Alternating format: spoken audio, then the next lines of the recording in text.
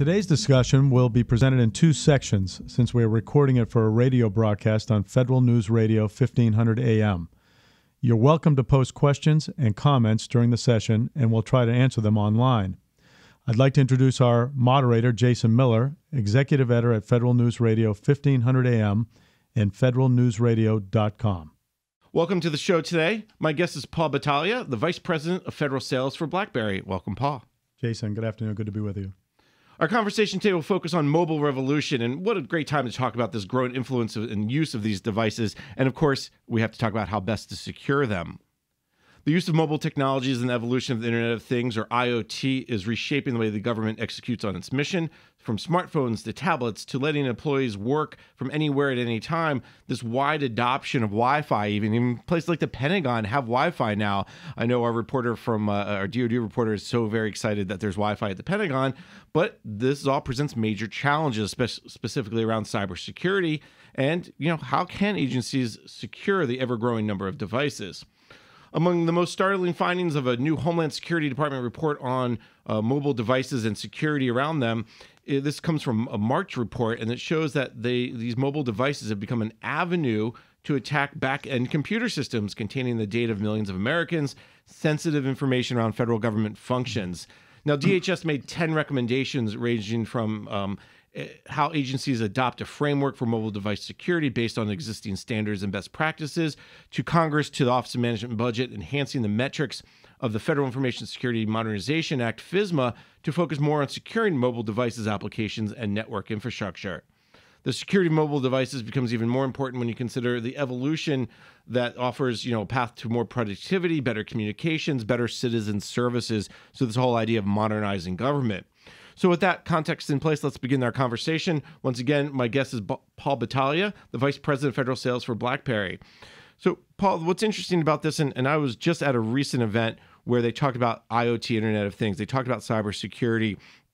And all these things that are happening, the state of cybersecurity today is so much different than it was, a month ago, 6 months ago, 5 years ago. Just give me your perspective on that, the state of cybersecurity. Well, Jason, yes, it's unprecedented, isn't it? Everything we seem to touch now is connected. And Thomas Friedman once coined the phrase, "The world is flat," alluding to the connected world. It's also a dangerous world. And it's now estimated that over 120 countries, more than half the countries on the planet now, are developing offensive cyber attack capabilities, which is now viewed as the fifth element of warfare behind space, air, sea, and land. And so no chain is any stronger than its weakest link. And the government is big and acquisitions are generally slow. And the tools used in cybersecurity change so often that it's a major challenge for our CIOs and CSOs. And I'll tell you, those guys do a great job, but their job is tougher than ever. I mean, just ever. They can't talk about their successes. They fight a war that's 24 hours a day. Every day of the year, but one single slip gets them either news on the front page or even worse yet, creates a catastrophic risk for the country. And we know that everybody from rogue nations to terrorist organizations to organized crime are trying to get into those networks, and those networks continue to proliferate with things that they have to manage. And it's a really daunting task. I think you present it well, that it's not just let's create the perimeter, let's protect put the moat around the castle. That idea, that concept of your perimeter and your network defense has changed so much.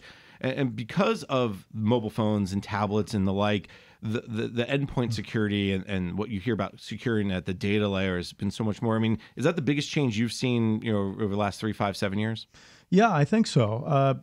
If you think about it, it started off with mobile phones being the big challenge. The proliferation of phones, the mobile workforce, and the mobile phone, the smartphone being the communication device of choice, replacing laptops largely.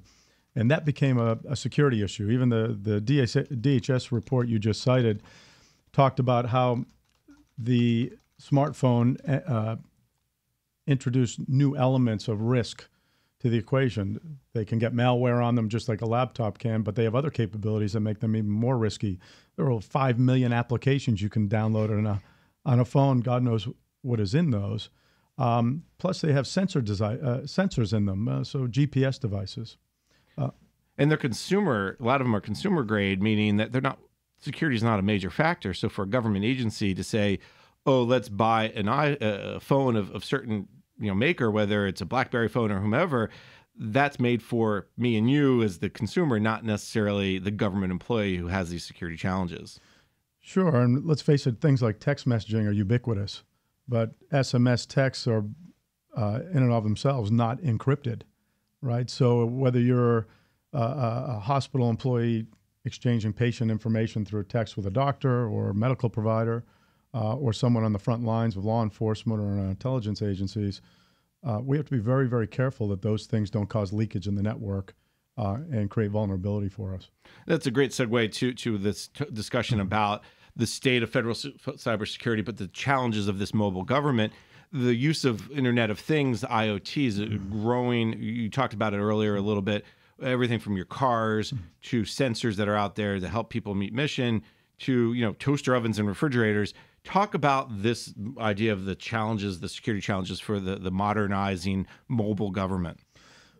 Well, first and foremost, we have so many different systems that our government employees have to operate to keep current. It's virtually impossible to keep current on all of them. Think of all the hundreds of thousands of mobile phones that are out there in the government, and all of them have to be brought up to security levels, the latest operating systems with security embedded in those. Then you start adding devices that are inherently unsecure.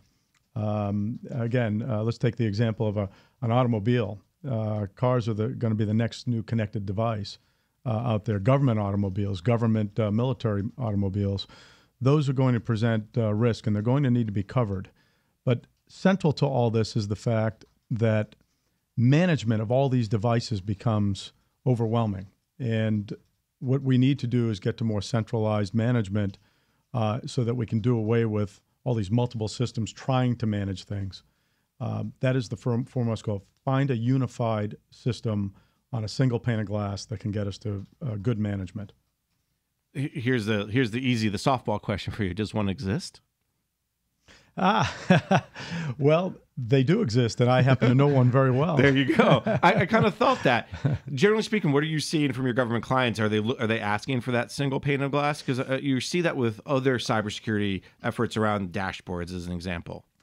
Every CIO and CISO that we meet is looking for that single pane of glass, because on the network, usually there are heterogeneous devices. You're going to have iPhones, you're going to have Androids, you'll have BlackBerry phones, you'll have, again, all kinds of wearables that are on the network. How do I centrally see and manage those and create an environment where I know that not one of those devices is going to create a back channel tunnel into my network? We are doing that today. We can unify management of iOS with Android, BlackBerry, Windows, and a host of other operating systems. You bring up an interesting point about that single pane of glass and understanding where your risks are. There's been plenty of opportunities already, even though this idea of IoT is so new. There's been plenty of opportunities for IoT to cause challenges or even problems for large organizations. Give me an example of what you've seen over the last few years. Well, certainly the breaches that have been reported out there are headline news. Certainly here in the government, we all know about the OPM breach, and we've heard about others at VA and Postal Service and the Pentagon even, and of course even in the intelligence community. And our people are doing the best they can with the tools they have. But, if you even look out to industry here, industry's having the same level of difficulty. If you look at most recent hacks in Fortune 500 companies that suffer great financial losses, but in two cases, one tunneled in through the company's air conditioning system, which was connected to the internet, and the other one got in through the point of sale system.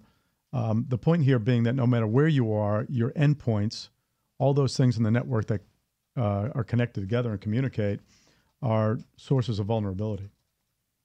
And I think people lose sight of that. And I think it's part of the education of understanding that risk management piece that, you can put on you can have your refrigerator connected to the internet. That's a great thing. And you can order through Amazon or Peapod or whoever the milk when you get down low. But that also becomes now a risk that somebody now orders you 400 gallons of milk and it's on your credit card. And it becomes a hassle. Yeah. Is that a key piece to understanding as agencies, as organizations modernize their services, that they have to understand that risk piece?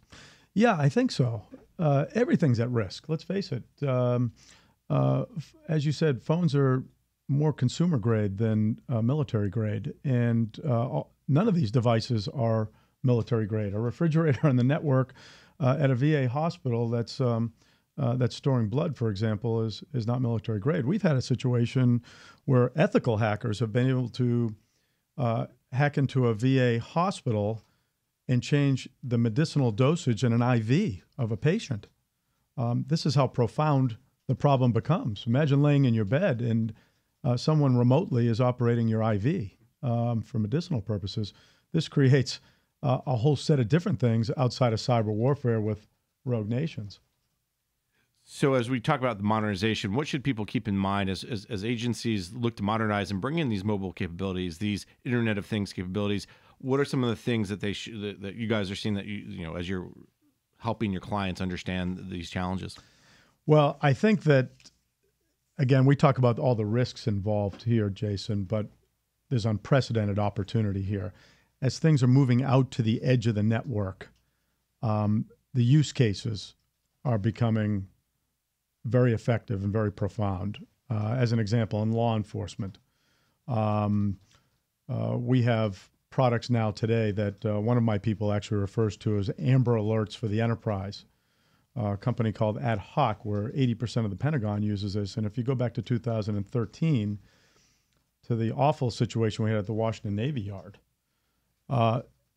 if you were in one of the buildings down there, chances are you were under your desk, wondering what to do next. But through this particular system, you were getting constant communication from law enforcement and first responders on whether to shelter in place or whether to go out the back door. This was used also in the San Bernardino terrorist attacks 2 years ago, where it was unprecedented, but for the first time ever, a general broadcast was sent out to everyone in the vicinity, advising them of the situation and to shelter in place. We had another similar situation on the campus of UCLA, where students were notified that they needed to shelter in place, that there was an active shooter on campus. So this provides things that we've never had before, but we need to manage those. One of the things that this understanding of IoT and this understanding, as you said, of this challenges, agencies are looking to modernize. Agencies, we hear about this from the White House, we hear about this from Congress, and the mobile services, the access to these apps are, as you said, both a security issue, but also a great opportunity. Is there a balance? Are you seeing agencies trying to find the balance so far? Well, Jason, there is a very obvious, very delicate balance between the benefits and the risks. We talk about the benefit of extending the networks out to things like law enforcement, enabling citizen services.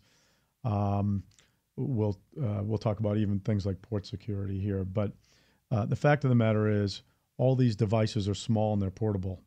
And let's take a low risk example, or excuse me, a low tech example that's probably high risk, and that is, let's talk about someone leaving a smartphone or a tablet. It's left on an airplane in a foreign country. I know I've left them in cabs and in restaurants, everywhere else. And that device happens to have sensitive government data, which presents a real challenge for the CISO and the CIO. The best solution for that is what's known as a container that isolates the government data from the other on the mobile device. And it effectively puts a moat around the government portion of the information on the device. The container now has policies in it that control the dissemination of the sensitive data. That could include more authentication to get into it, another separate password to get into it, or the fact that it just can't be seen unless there's a biometric entry. And even some read versus write, correct? Like you can read it, but you can't make changes. Correct. Or you can read it and make changes. I mean, that's another key piece to that. That's right. Well, and as an adjunct to this, the use of encryption built into these containers really ensures that the data can't be accessed from outside the container. That's the key here, right? So that these are getting widely used now. A container technique and strategy is absolutely vital to protecting national secrets. Most container products use the advanced encryption standard, which is mandated in the federal government. But these solutions also allow the administrators to remove, when they get the phone back, if it's government issued, to remove only the container portion stored within the container itself. It also, as kind of the example was leading, it also protects from data leakage. Someone accidentally sends something across the network that they shouldn't to someone. I'm sure this happens all the time too, with so much traffic going in and out. And so the containerization allows the organization to maintain control over that data and strictly limiting the flow of information into places where it should be allowed. I think the example you give in terms of losing your cell phone, data leakage are great examples. And we've all done it, so don't feel bad. Paul, let's take a quick break. When we come back, we can talk a little bit more. You're listening to the discussion Innovation in Government, sponsored by Carahsoft on federalnewsradio.com and 1500 AM.